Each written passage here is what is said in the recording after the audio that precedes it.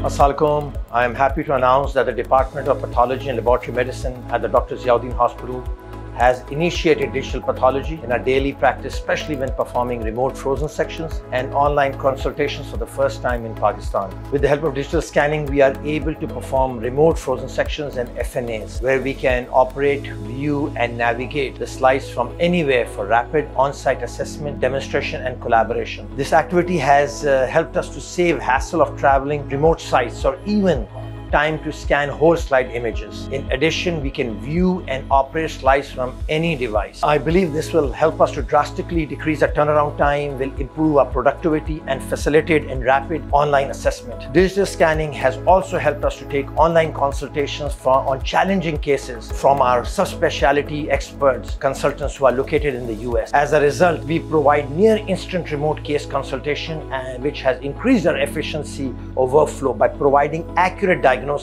in improved turnaround time, and has also eliminated shipping costs as well as wasteful travel off-site. Moving forward, our future plans for digital pathology at Dr. Ziauddin Hospital include digital tumor boards, digital archiving, along with introducing its use in research and education.